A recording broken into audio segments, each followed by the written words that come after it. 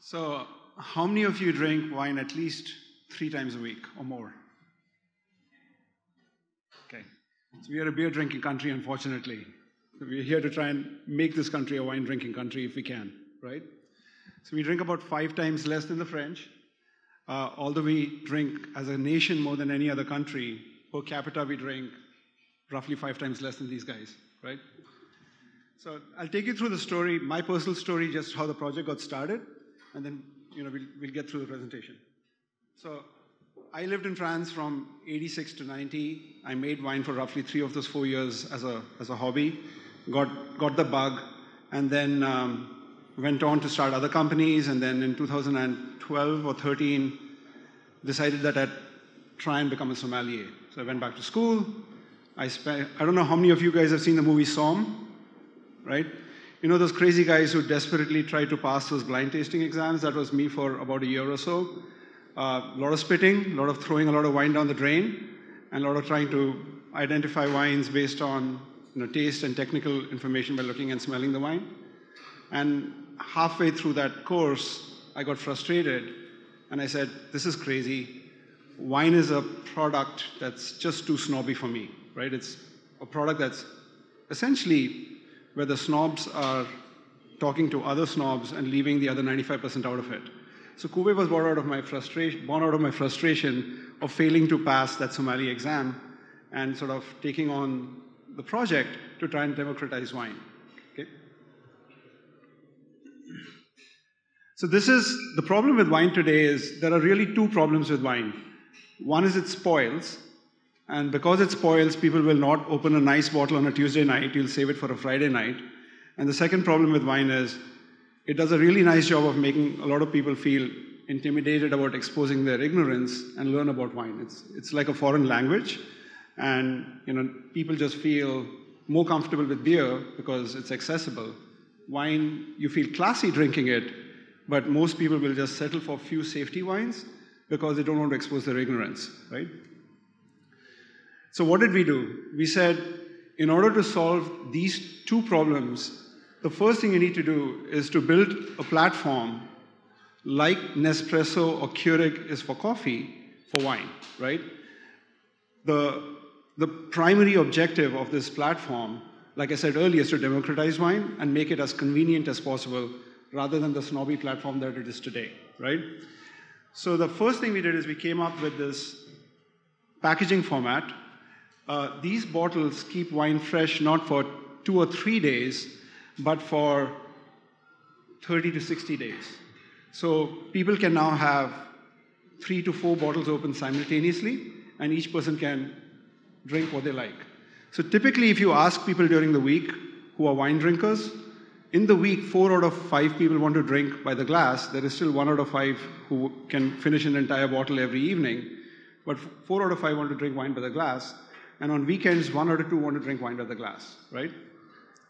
For those 4 out of 5 who want to drink wine by the glass, turns out that 80% of the couples want to drink different wines but are forced to settle for the same wine, right?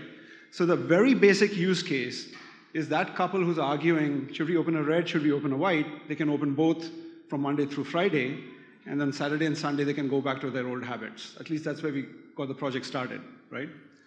The second problem with wine, like I said, is learning about wine, giving you this language to get comfortable and more confident around wine so you can find better favorites than the few you've settled down with.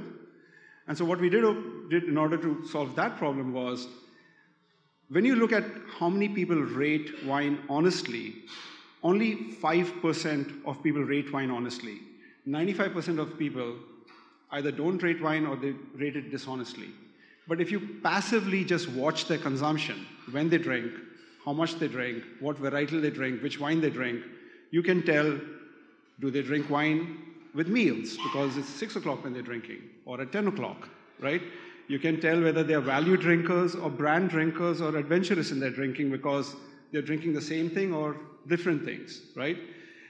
If you think about Nielsen, for example, Nielsen has roughly 100,000 human sensors who work for Nielsen who check out everything they buy and check out gets uploaded for groceries gets uploaded to a central database that runs roughly a $100 million business for Nielsen, right?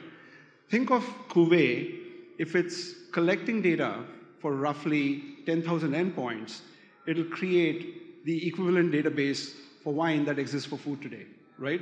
So the big data element of Kuvee is essentially to profile the customer so that we can make better recommendations and guide them to their favorites. So I'm just going to play this.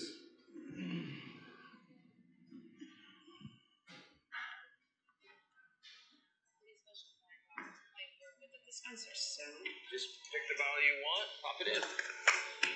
That wine bottle keeps it good for 30 days.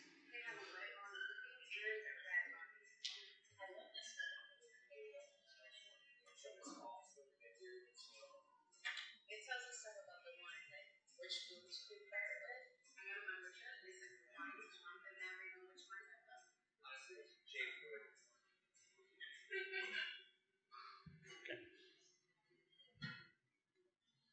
So let's first talk about how we went about building these special bottles that never let wine spoil, right? So this was the challenge. When we started the project, we said, we want to build a bottle that's passive, which means it does not require any inert gas, that keeps the wine fresh, and can be filled in a traditional bottling line.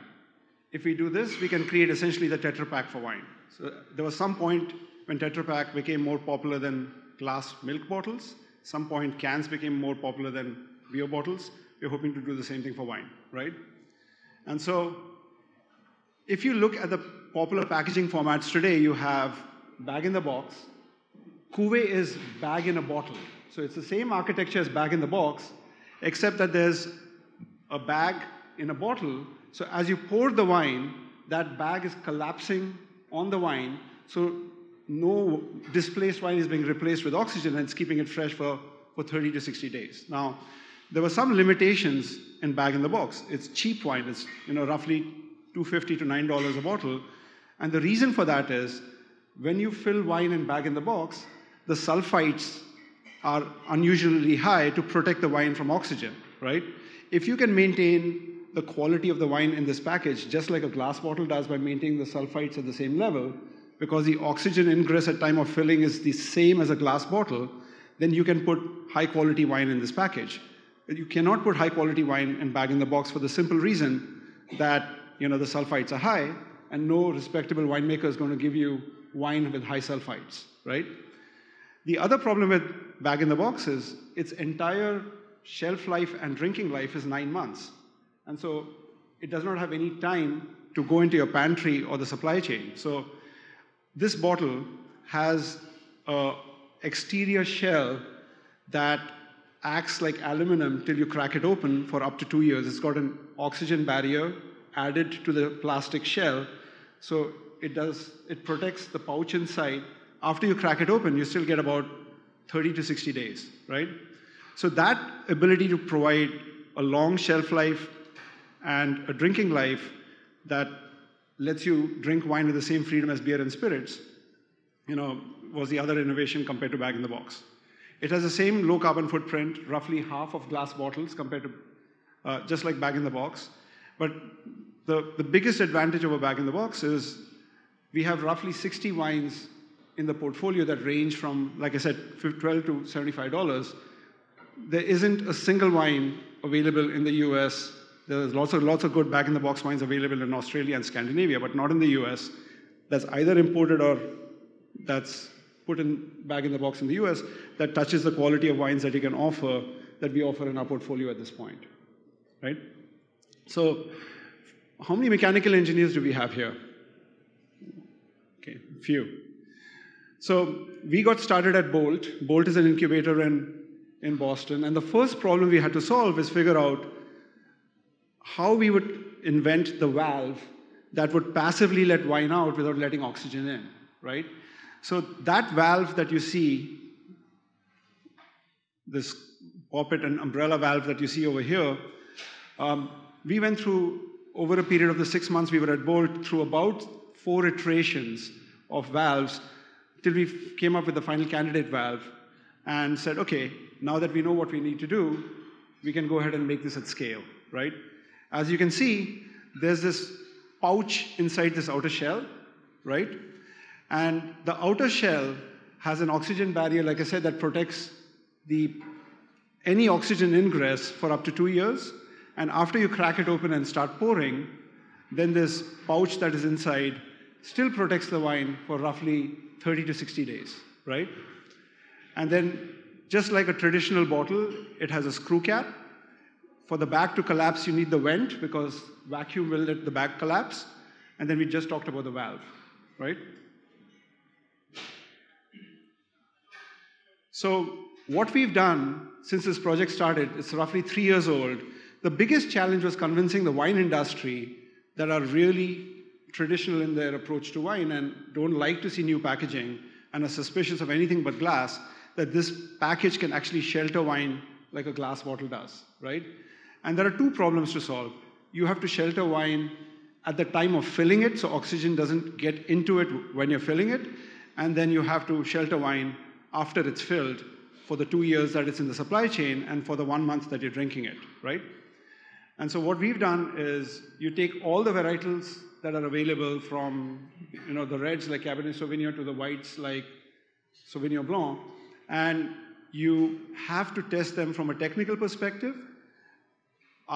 Is the oxygen level and the SO2 level at the appropriate level week after week, and get a group of sommeliers together and do sensory testing where they taste the wine and say, oh, when I opened it, I gave it an 88-point score. And in the case of a red, 2 weeks later, it tastes like a 90-point wine, and then gets back to 88-point wines after a month and a half. In case of whites, it might start off as a 90-point wine. Like, for example, the Sauvignon Blanc, its aromatics are the most fleeting, and it'll drop in quality from, say, 90 to 88 points for a sommelier, but for the average consumer, it's imperceptible change in quality. We are not arresting oxidation, we are slowing down oxidation to the point that the kind of oxidation that happens in 2 hours of decanting or 2 days with a vacuum van, which is this vacuum pump that most people use, that 2 days is being extended to 2 months. So what it's doing for you on a Tuesday night, now you can pull that bottle that you're saving for Friday, not one, but 2 of them with confidence, so each of you can drink, if there are 2 members in the family, a red and a white that you might enjoy. So the only modification that we made to the filling line was that that particular packaging has a valve in the neck that gets inserted after the wine is filled, and we program an RFID tag on the bottle so that we can identify the wine when you pour it through the dispenser, right? We're doing for time. Wow, we're going to move fast. So the problems that we wanted to solve on the consumer side, on the data side, if you look at how the bottle is constructed, it has to let you pour the wine, it has to let you quickly switch between wines, it has to let you identify the wine, it has to let you identify who's pouring the wine. Depending on the style of pouring, it says, I'm pouring or someone else is pouring, so the accelerometer has a pouring signature, and then make recommendations based on the preferences of that person, right? And so the new rituals that become possible with Kuvee are, once you can open 4 bottles with confidence because wine doesn't spoil, you're not going to open one. Now you have freedom between, you'll open a red and a white on a Monday. Before you know it, on Wednesday you open 2 other wines. You enter the weekend with 4 wines on hand, all of which you like. You're not going to pull a cork on Friday. Our customers are roughly, we have about 1,200 units that have been shipped, are roughly consuming 3 to 4 cases a year, which is roughly $750 to $1,000 of spend a year. And at full scale, our margins are about 50%, right? So much like Keurig, where people drink a cup of coffee a day, and the top line is about $1.20 and the bottom line is 50 cents, our consumers spend about $3 to $4 a day, and the top line is $3 and the bottom line is about $1.50 per consumer, right? So the other thing that we try to do is, as we are learning about people's preferences by monitoring their consumption, we're sending recommendations right on the device because it's a connected device, and they can make purchases right off the device. So just in the interest of time, what I'm going to do is just a very quick demo and just go into Q&A, because I think it's better for you guys to see the product and we finish out the presentation over here.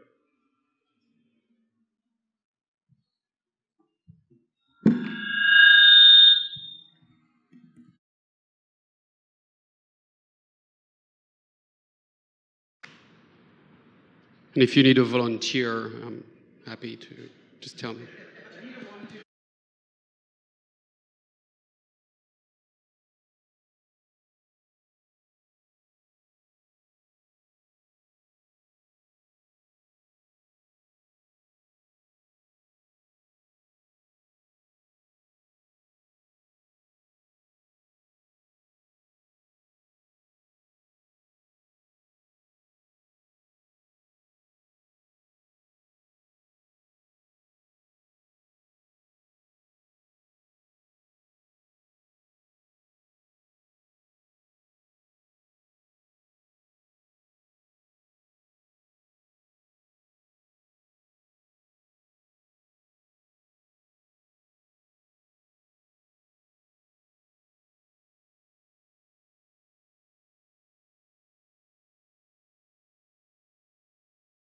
Story of the wine is right here.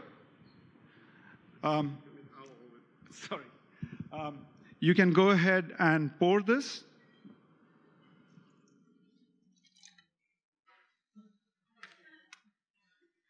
And when you switch over to a white,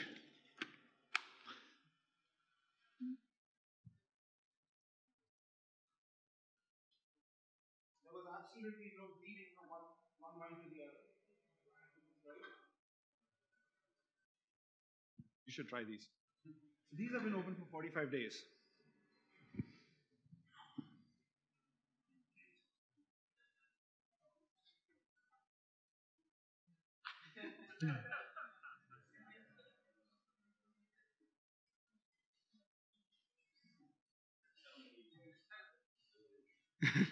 Take it to the table. Continue to drink. Maybe give the red to someone else. So I'll open up for questions at this point because there's roughly 3 minutes left, but you can go ahead and ask any questions you want on the mechanical side, on the bottle construction side, for the dispenser.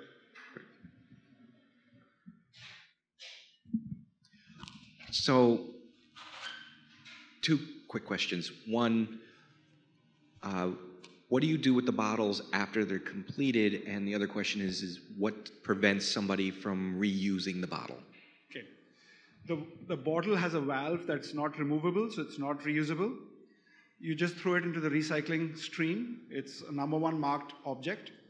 It's 50 grams compared to glass being 500 grams. It's roughly 10% of the landfill on the back end.